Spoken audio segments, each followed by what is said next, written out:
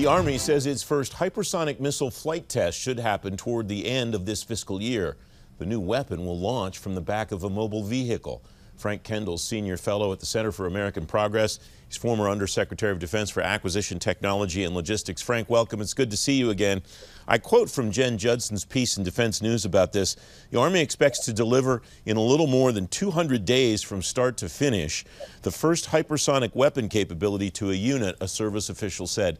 That sounds like a tremendously compressed schedule. That's an acquisition success story, it sounds like to me. Is that fair to say? Well, there's many things, Francis. The devil's in the details. I applaud what they're doing. I don't have any problem with the fact that they've emphasized schedule here to try to get a product out.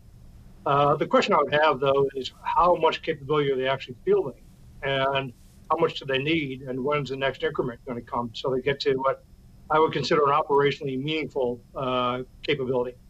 Having one battery with a couple of rounds is nice. It gives you experience, and you can learn a lot from that. But in terms of an operational capability, it's pretty limited. I think what they've done is use prototypes effectively to get to that initial, what they're calling is a leave-behind capability from the prototyping program. And what we really ought to be taking a look at is when they get significant force fielded. That's what I'd be more concerned about at this point. The piece says the only element that won't be delivered to the unit until fiscal 2023 is a live round. I mean, I understand that that's probably the most important capability because that's what we want the missile to deliver. But what should we look at in between now and then for this capability? Because this is something that I understand is really important to try to counter China and Russia, who are already developing this technology. Yeah, think of this system, I think, as a conventional version of Pershing. Okay, it's a longer range missile.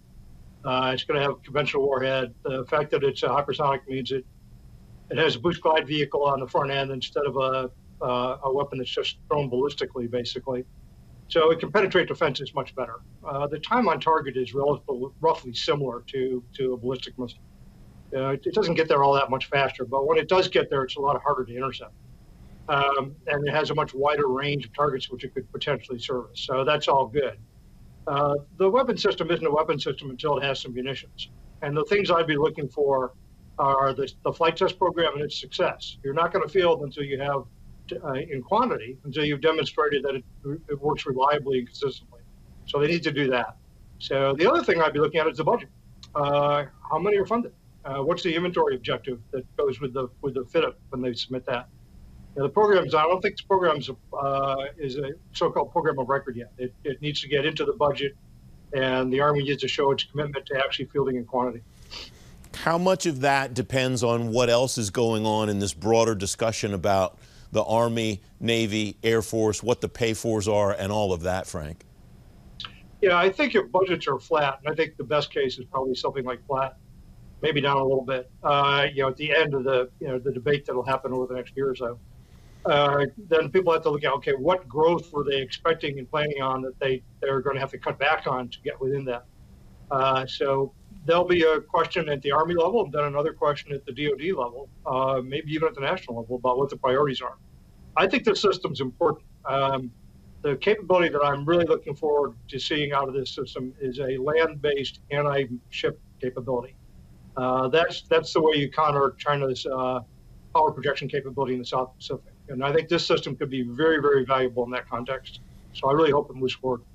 Is there something that we can learn from the development process, the deployment process, the acquisition process of this, Frank, to apply to either other systems, well, systems of record, this one is not one yet, but to systems of record or to systems that come along behind it? Not yet. You can build something that does some basic functionality pretty quickly. To build something that meets all of your requirements and operates reliably in a range of environments and so on, that's harder. And it isn't clear that the Army's actually done that yet. So we'll see. Okay. I've watched a lot of these programs that try to go quickly. Schedules were really emphasized the last few years.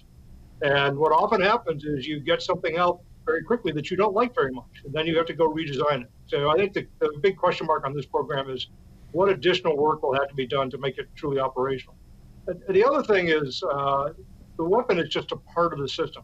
You've got to do the targeting, you've got to do the battle command, you've got to do the other things that are necessary to make it an effective weapon. And you have to integrate it into your operational plan. So I'd be interested in all of those things before I declare this a full success. But again, I do applaud what they've done. I think it's great that they've been able to move quickly and get as far as they have. People should be prepared for some hiccups going forward before they finish the job.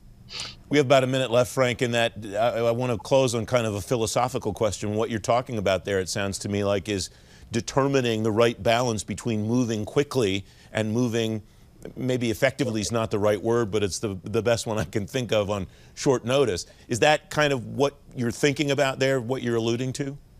Yeah, I have a lot of experience with programs and decades, many decades now.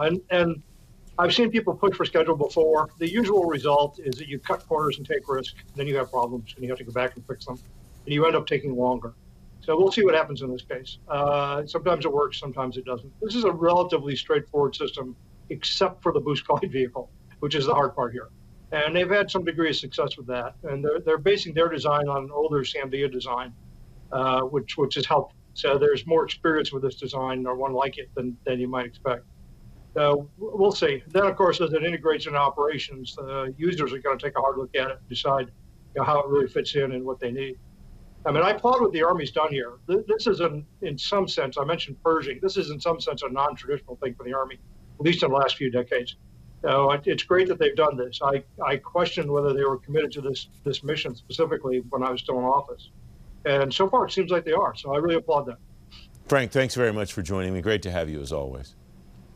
Thank you. Good to be with you, Francis.